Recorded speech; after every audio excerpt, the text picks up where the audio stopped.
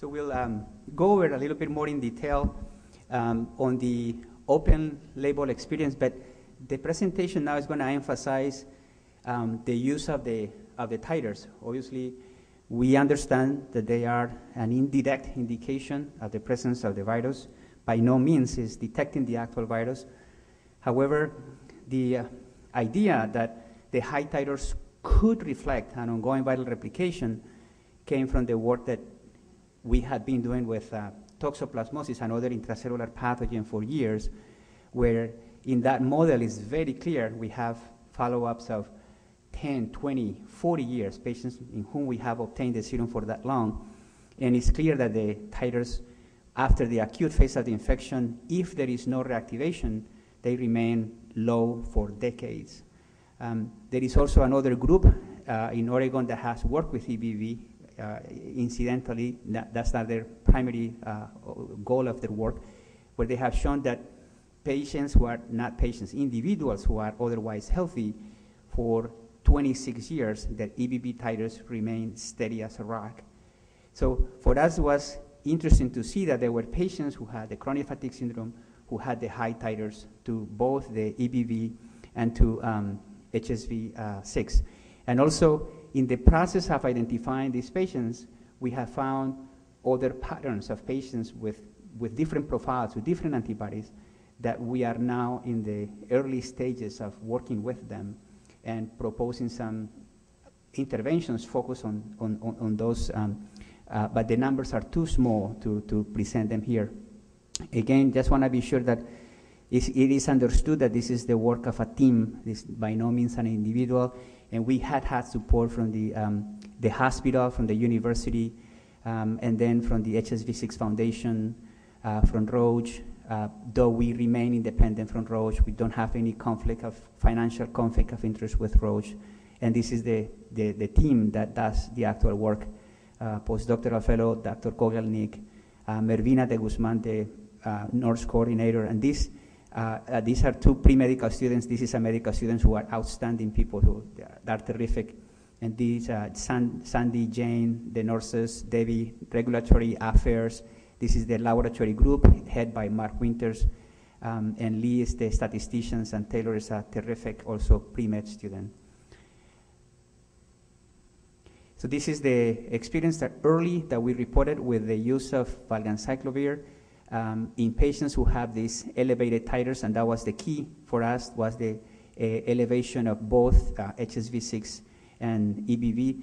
Please remember that when we say EBV, we do not mean all the three. We mean VCA, EA, not EBNA. We very early on rule out EBNA. We do not take that into account at all.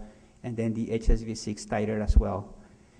And what we have noticed that I alluded yesterday is that those patients on Valside, there was this dramatic improvement preceded in most patients by a also dramatic worsening in their cognitive and physical functions, and they will eventually get back to near normal, and many of them to lead normal lives. So we were impressed by this, and that's how the whole thing started back in 2004. We are very pleased to know, and I want you to know that Stanford has opened the clinics again and has opened the research facilities to our work with CFS since 2004, and making justice to their motto. The Stanford's motto is where the winds of freedom blow. So we have been given freedom to work on this, despite that there were letters that came from our division to patients in the community and to providers that we were not supposed to see chronic fatigue syndrome patients at Stanford. So we were able to change that. So I'll focus on the open label experience with the subset of patients who have elevated titers, but I will also emphasize the low titers outcome, and then some of the early experience with other infectious etiologies as well.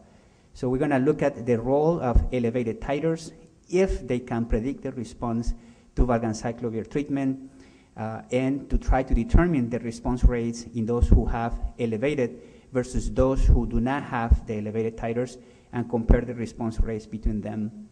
It was a retrospective review, unlike the double-blind prospective randomized trial, We had 56 patients between February 2004, which is when we started to do this, and December 2007 at Stanford.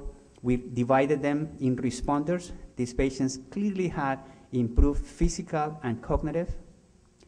There was a group of patients that clearly stated that they had much better cognitive function, but their fatigue had not improved yet, or had not improved at the time that we did the analysis. And there were some patients who did not respond, meaning no physical or cognitive activity. And I want to call your attention to this group of patients. It's called undetermined. They are a small group. Fortunately, luckily, they're a small group.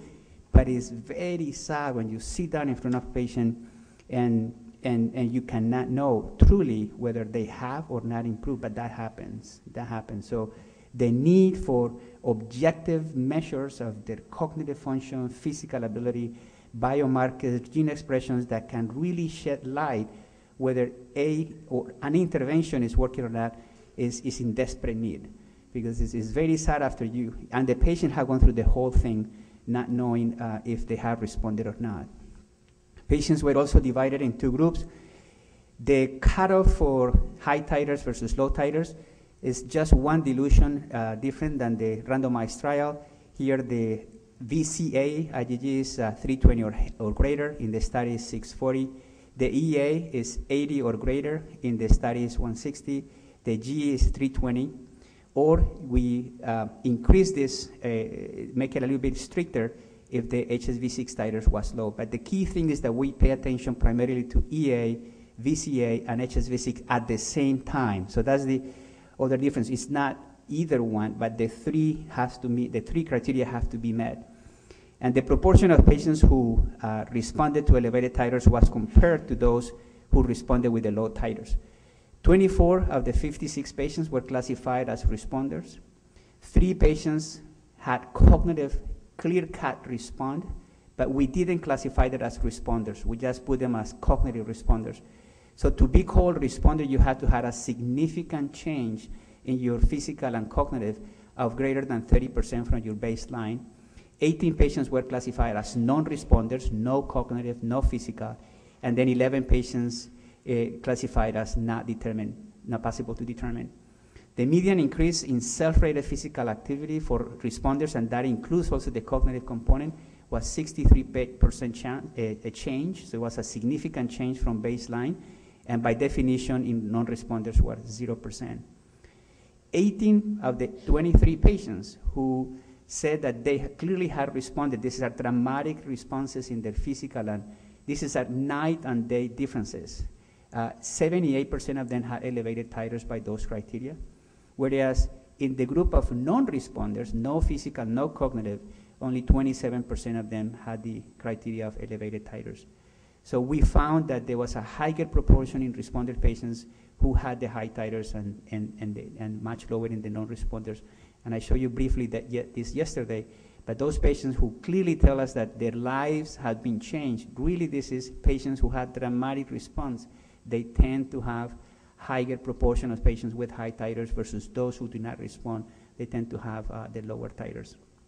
So patients with chronic fatigue syndrome and elevated baselines, titers against HHV-6 and EBV appear to be more likely to respond to valganciclovir intervention in this patient population.